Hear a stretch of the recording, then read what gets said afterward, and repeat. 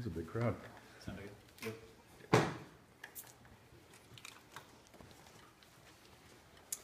Yep. Chris, I know How'd the week go for you? Good week. I think you can feel the urgency of the guys. We've been practicing a long time. Get ready to play the season. It's a little bit different than other sports. We only get so many opportunities. With a year-round preparation, really is what it is. And so it's time to play. They're excited. Coach, you're probably not thinking about that team over there, but how much of your imprint would you expect to see on them on Friday? I'm not worried about that. I'm worried about our imprint on this team right here. How has your starting quarterback handled the duties of the starting quarterback position this week? Well, we actually went with 10 guys on offense this week. We're still making sure that we can decide the right thing, and so we'll get him some reps in the next 48 hours. They've done well. They've done well. Everybody's done a great job from our quarterbacks. We've got a lot of guys with a lot of different roles. We're going to rotate guys in a lot of positions, and I think guys are excited to play. Were there enough rumors and speculation thrown out this week to satisfy you? You would have to tell me that. I don't really pay attention to that. So if that happened, I appreciate it. How important is cycling players going to be given Boise State's experience they returned up front, offensive line, defensive line? Yeah, that has nothing to do with Boise State. That's just kind of our style. We have a lot of young guys that we have to get experience. That's not going to change after game one. We're going to rotate guys in. We're going to get a lot of guys work. We've got to build depth, and it's kind of the process as we go throughout the season. You mentioned this team maybe feeling a little bit like the team you had at Boise a couple of years ago with a lot of young talent and everything.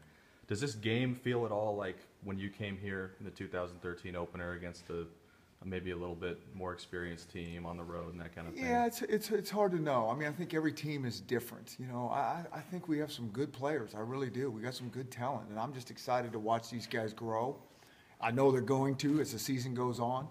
I think we'll be a much different team in a couple weeks, but I think we're gonna do some good things in 2 days. When you were at Boise State, when you scheduled this home and home with Washington, at the time, why did you think why was it a series that was appealing to you to put on the schedule? I think there's been 2 Pac-12 teams that have gone into Boise in the entire history of Boise State. And so for us to, at that time, get another one to come back was a big deal, and it still is. I just didn't know I'd be on an opposite sideline, or that probably wouldn't happen. But you did get a sense at the time from fans and everything that was something they were excited about, was to play Washington at home in a few years. There's no sense in the fan. I mean, I know from when Oregon State came over and when Oregon, what that means to, because not many people will go in there and play. Do you think your kids are looking at this as a great opportunity to kind of make a statement right from the start? I think these guys are just trying to take care of themselves, and make sure that their game is right, and then have a chance to go out and have some fun and compete is what I really think. I don't think it's about us making a statement or anything like that. I think it's just about us time to go play and, play against some different guys and they've been competing against for a real long time and see where we are. Chris, did this week of work confirm your belief in your plan, specifically with the quarterback? Absolutely. Yeah, we feel good. I think we took about as much time as we could deciding what we were going to do, and I think we feel very good about it. You mentioned playing against other players. How long is it going to take some of these kids to we're the speed of the game here, all of a sudden we're kicking off and overwhelming it a little bit maybe? Well, and it will be a little bit different. The opening kickoff, all of a sudden, guys are running a little bit faster than they do in practice, and on both sides. And so it takes a minute to get guys up to speed, but I think the kids, they adjust fast. By the end of the first quarter, I think guys settle in a little bit. I think, the ball security is always a big thing, the first games, because last, how many days, couple weeks, 8, 9 days, there's not a lot of hitting the ball carriers throughout the country. And so now everybody gets ramped up to speed. That's always a big issue. So there's some things that is going to be different, but I think our guys are prepared. How about your health? I think we're pretty good. I think you got a lot of guys, and, we got nobody, no long-term things at all, and I think we feel good about where we are.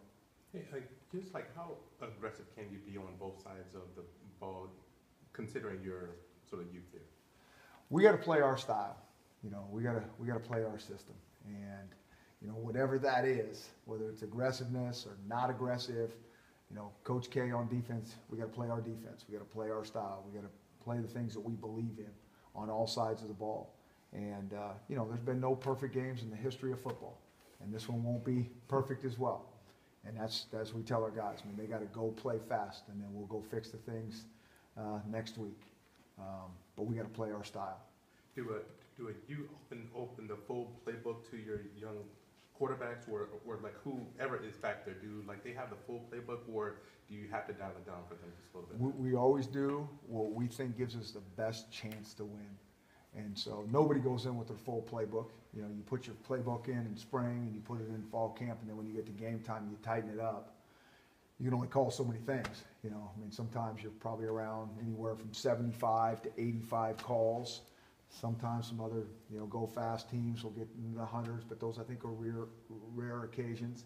So again, when you look about how many calls you're going to have in a game, I mean, how much practice can you, I mean, what can you really call? You know, you always hear these things about guys having, you know, 150 plays going in. I mean, you can't rep all that stuff. You're not going to get those calls. So we don't really go that way. We tighten things up and hopefully get guys dialed into what we're actually going to do. If you didn't know your opponent's quarterback, how dramatically would it affect your preparation? If we didn't, if you had an occasion like this where your opponent, you didn't know who your opponent's quarterback was going to be. Again, I think you got to just play your style. Yeah. Now, you know, if you don't know their style, that's a little bit more concerning. But you play your style and you try to figure out what their tendencies are. I think at the starting of the season, that's always tricky. Guys are going to do what they do, but everybody has new wrinkles on both sides. And so that's what you're always leery as a coach. And so you got to keep things relatively, you know, you got to do what you do to give yourself a chance to defend all the things you don't know are coming. Chris, any unique adjustments or steps that you took to try to combat the environment? No. You know, we got the crowd noise going. We usually have that when we're on the road anyways. We've had that going for a while. I mean, we play music at practice anyways, and so, you know, the music for me isn't to get us excited. I'm excited out there, just being out there. It might be for the kids, but they don't even know. Half the time all we're trying to do is take away their verbal communication. And so that's been going on for a long time. But we made sure we had enough of it because noise will be an issue. Didn't roll out any blue turf to practice on? We did not do that. We did not do that. It's all green. Hey, Chris, how does your knowledge of the Boise State team, I mean, obviously you recruited all of their starters and I think like close to 50 of their players. Does that help you at all this week? You know, I mean, I don't know how much it helps us because our players have to go play. I mean, we can give them a pretty accurate breakdown of what we think the strengths of those guys are, and they got good players with a lot of strengths. And then the kids got, you know, we have to be able to simplify that stuff on tape and say, hey, here's what we got to do. And again, it comes back to us playing our rules.